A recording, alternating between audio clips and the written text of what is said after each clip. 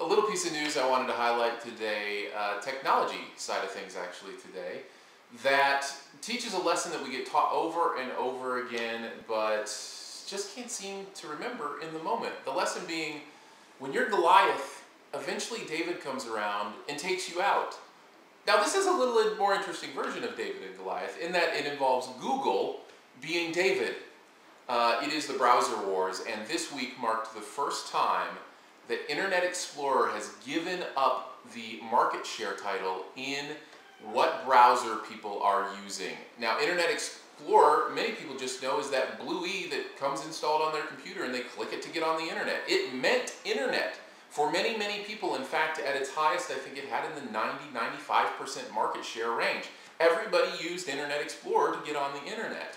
And then Firefox came along, and Mozilla put out this great product that people looked and realized, oh, there's actually cooler ways to get on the internet. You can do tab browsing, you can do all these different things. And so it started to chip away at the market share. And then even more recently, Google came out with Google Chrome, and it even more streamlined the internet experience. I've been a Google Chrome user and lover and disciple and proselytizer for many years, and I'm so glad to see this week that they have taken the market share lead. There are now more people who use Google Chrome, or I should say more internet usage of Google Chrome than Internet Explorer, and I think that's a pretty big deal. Why?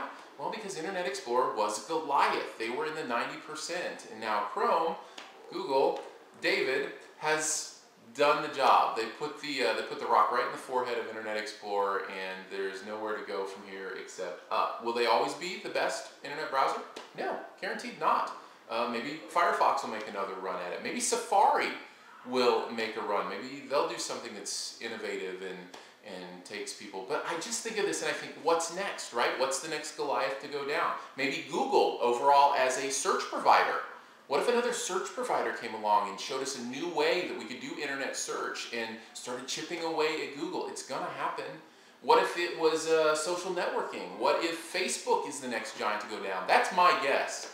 Facebook just does not seem like it could be long for this world. It just seems so convoluted and more complicated every day, and it just feels like it's a piece of the past almost at this point. And it's amazing how quickly these things turn over. Does that mean the next big social network will be Google's social network, Google Plus? Well, it's probably the second place right now, but that's because it's the only other one. I don't know that it'll be Google Plus. It may be a third party or a fourth who comes along and says, no, look at what we just did here, and everybody goes, yeah, I kind of want to go over there. Whatever the case, Goliath never stays Goliath. It just ain't going to happen, as shown in an example this week in the browser wars.